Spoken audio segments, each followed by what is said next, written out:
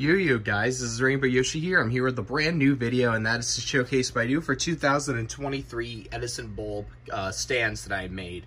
So I'll show them to you right now. I have just finished making all three of them, so here they are. As you can see, I just put the bases on them. I did paint them silver just to show you. It is a reflective silver paint that I found, as you can tell. But you can see I have bases painted. I painted them last night. This is just a reflective silver that I found at Walmart to match the color of the lights, or the fixtures anyway.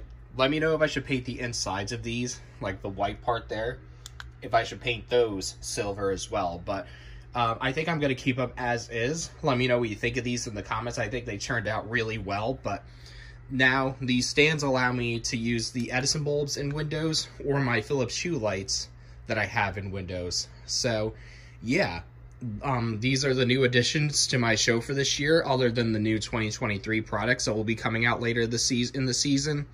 So yeah, let me know what you think of these, if you may be making something similar to this, in the comment section below. And thank you for watching. Like, comment, and subscribe, and I'll see you all later. Peace out.